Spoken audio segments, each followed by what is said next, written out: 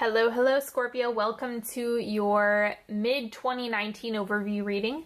This is good for you if you're a sun, moon, or rising Scorpio. And while I get everything all set up and everything, go ahead, take a moment to subscribe to my channel if you haven't already, and follow me on Instagram and Onyx Healing if you'd care to. Lots of good stuff, more content, more readings, all that good stuff. So I am going to lay this spread out and then we'll get started. But the first thing that I want you to do is just maybe set your intention for what you would like to get out of the reading. Take a deep breath into the diaphragm, check in with yourself, and then we'll get into it.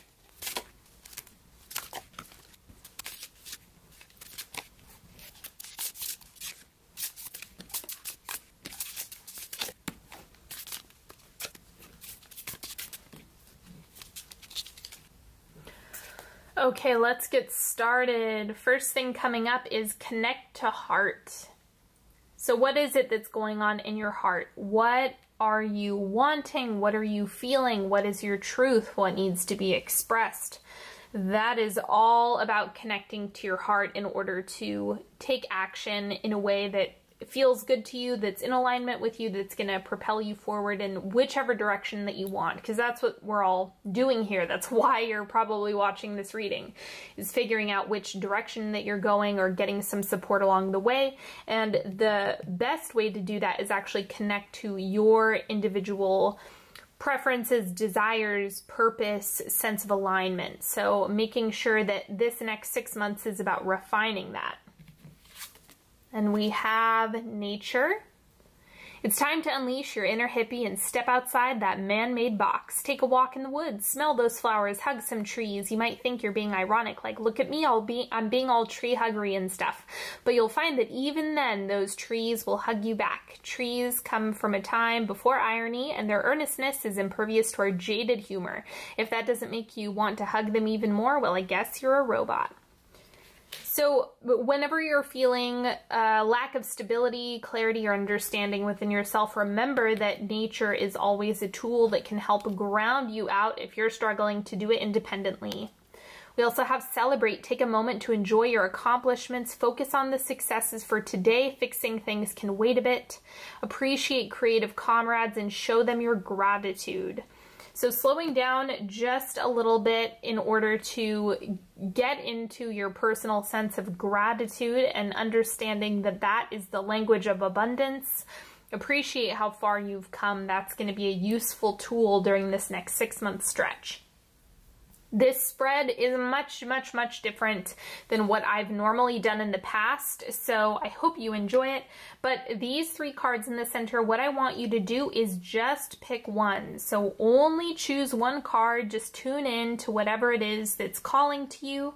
This is going to be the central energy that you carry forward through the rest of 2019. If you pick more than one, it will get muddy.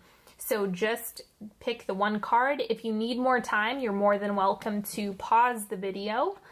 Otherwise, I'm going to get into card number 1. We have the 3 of Wands. There's a lot of planning and preparation that still needs to be done with all of this. The 3 of Wands is really great for long-term goals and kind of mapping out the road ahead.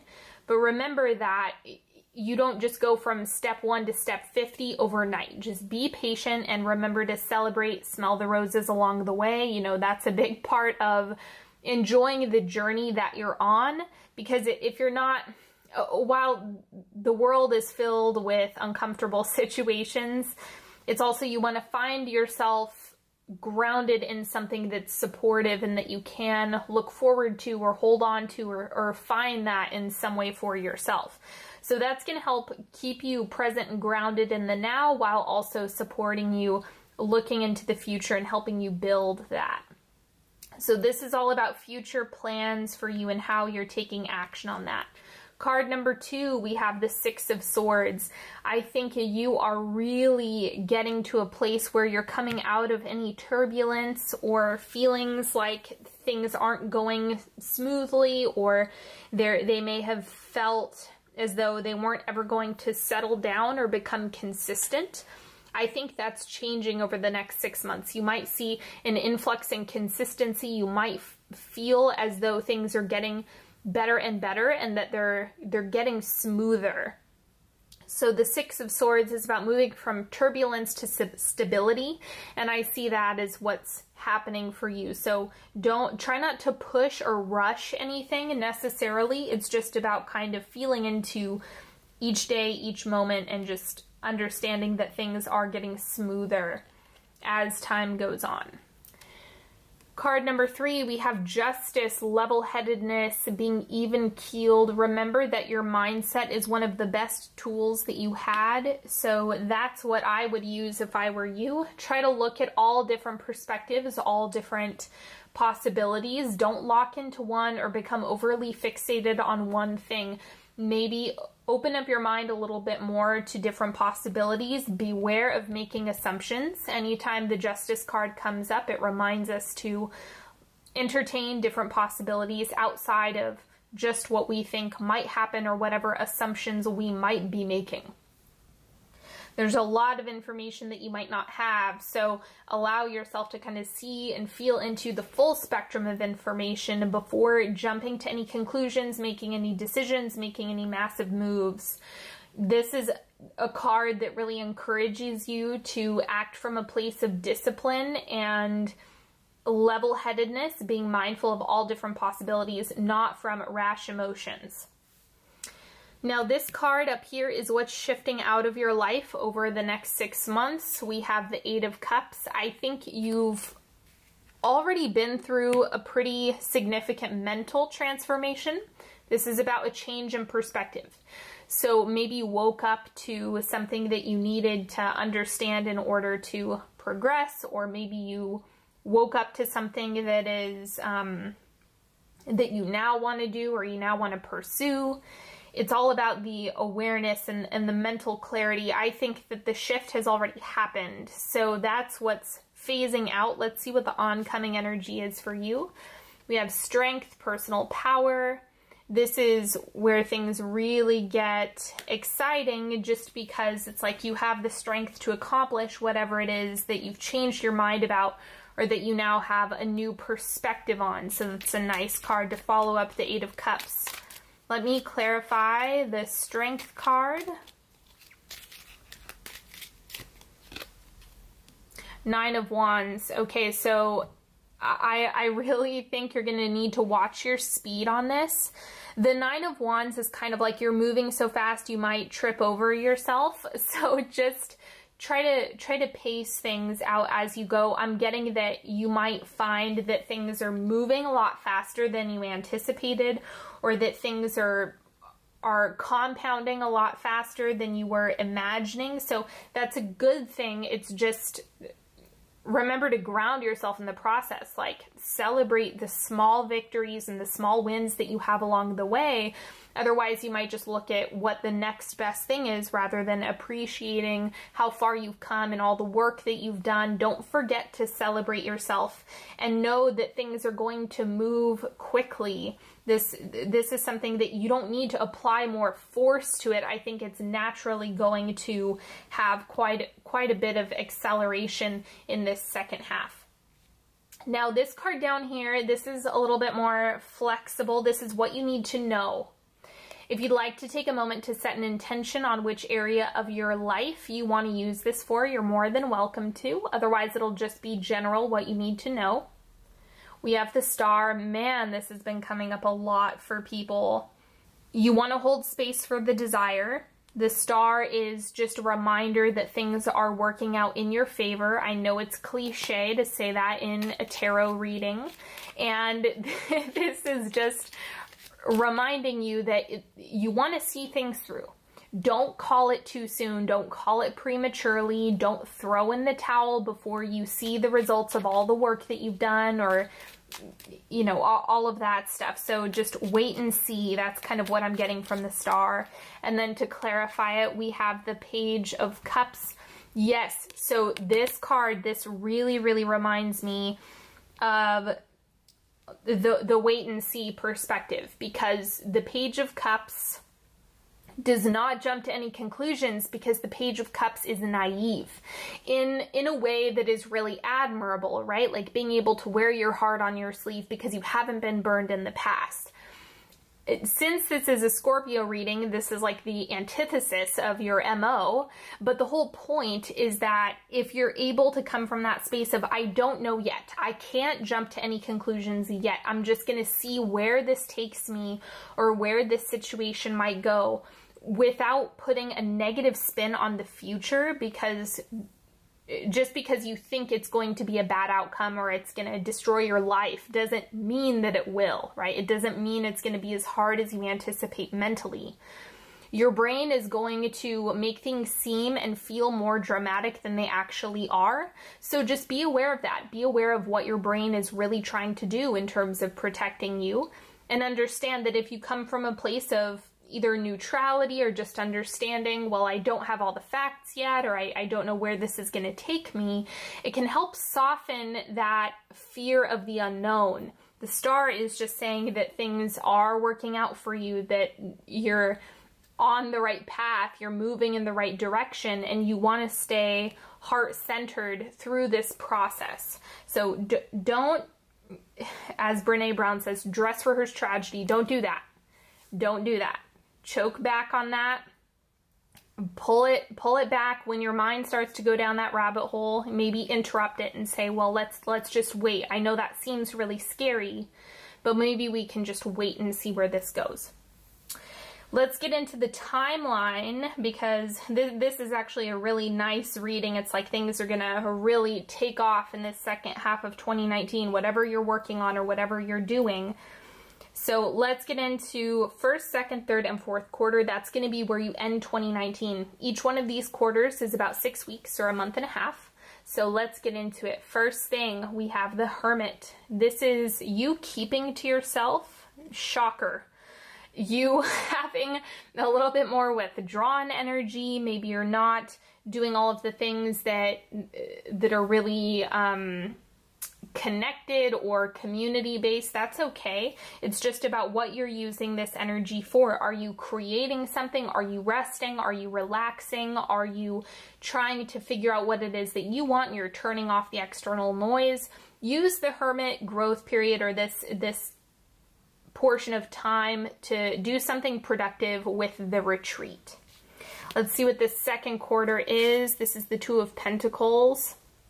This has been coming up quite a lot for people as well. And it's about what energy you're drawing to you through the decisions that you make. And for this card in particular, I'm just seeing this as what you say yes to, you're going to get more of. What you say no to, you're going to push to the side.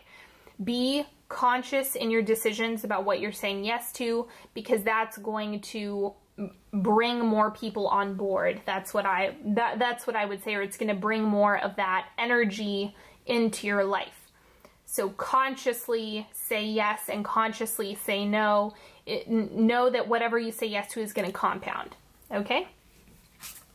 Third quarter, we have the Queen of Swords, independent thinking, independent ideas, really owning your crown chakra, not allowing it to be permeated by anyone around you really, but instead just owning your truth, because everyone has their own truth, their own individual understanding of what's best, right, and true for them. So you're not an exception to that rule. I think this is also about you really carving your own path and doing your own thing. That's an important thing to focus on in this third quarter. Not trying to bow down to, whatever expectation might be external or unspoken, but instead really, again, staying heart-centered through this process, understanding why you're here, what you're doing, what your motive is, and moving through that in a way that works for you. Wrapping up 2019, the fourth quarter, we have the Ace of Swords. A lot of mental clarity. So I would anticipate, I'm kind of under the impression that you might not have all the information or all the clarity first. It's something that you're probably going to have to take action on here, like during this middle portion, and then the clarity is going to come. Then you're going to get the confirmation. So a lot of people expect clarity to come from the ether, like the clarity is going to come just one day. You're going to get a big aha, and all your life's problems are going to be solved. I hate to burst your bubble, but that's not the case. It's something you need to trial and error, and it seems like that's what you're doing here. The Hermit might be a space where you can get some clarity and some idea of what you want to do. But then the confirmation piece, the yes, this is the right move, yes, this is the right direction, doesn't actually come until later on, after you've taken action, after you've consciously said, yes, I want more of that, or yes, I'm doing more of that. Then you're rewarded with the clarity that you're going in the right direction. That also reminds me of the star as well. It's like you can't see everything right away. You have to be willing to take risks and make attempts first. And then you get the pleasure of seeing everything unfold in a way that's working for you.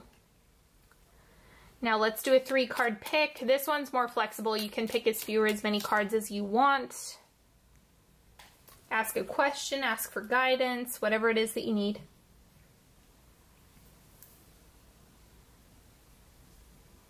Card number 1.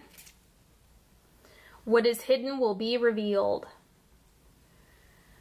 So anything that you're uncertain about or you need more information on, you can expect that to come through. This is a very direct card. There's no mincing words here. It's going to come through. The information will unfold and it will come up. Card number 2, we have someone soon. So maybe there's a connection that you've been manifesting consciously or unconsciously. Maybe you're asking for something, but a lot of the time that can come through people. This can also be if you're looking for a partnership, someone soon coming through. But there's a lot of synchronicity regarding relationships with this card, so just keep that in mind. Either the right person is bringing the right opportunity or the manifestation or something that you've been asking for, but it looks like it's the personal relationship is involved. And then card number 3, we have the All-Knower. This card is reading a little bit different than it was before when I pulled this. But for you, I'm getting that you're really going to want to beware of people who speak in absolutes or try to make you believe that they know everything, right? Earth is a complicated place, right? Being embodied is a complicated experience. So anyone who's speaking in absolutes or trying to rob you of your autonomy is someone that you definitely should take their insight with a grain of salt. This is something that your experience is individual to you, and that's something to be honored and respected. So make sure you're taking that into consideration as you're working through relationships. There is no such thing as an absolute here. Maybe gravity. Maybe that's the only absolute we really have. But other than that, a lot of things are subjective.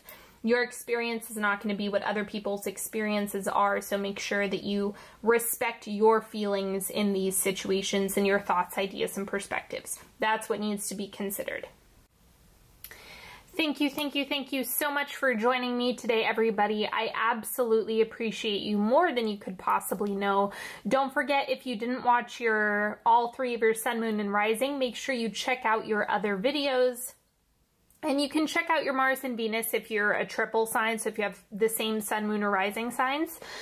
But I also want to let you know, if you are interested in topics about intuition, being psychic, all things esoteric and metaphysical, check out my podcast. It is super, super awesome. I have loved doing it, so please check that out. I would really appreciate it. Don't forget to follow me on Instagram at Onyx Healing.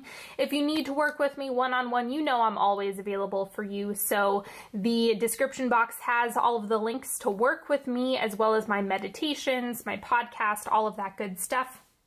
And don't forget, if you would like the mid-2019 overview love and relationship reading, those are now out on Patreon, bundled with the July reading. So you get 2 readings in one on those videos if you'd like to check that out. Otherwise, I also do weekly sign-specific readings for Patreon as well every Friday. So all of that good stuff is available to you. Check out the description box for anything that you're interested in, or if you just want some more content. And Go ahead and have a beautiful rest of the year, everybody. I am sending you so much support, so much love, and I will talk to you later. Bye-bye.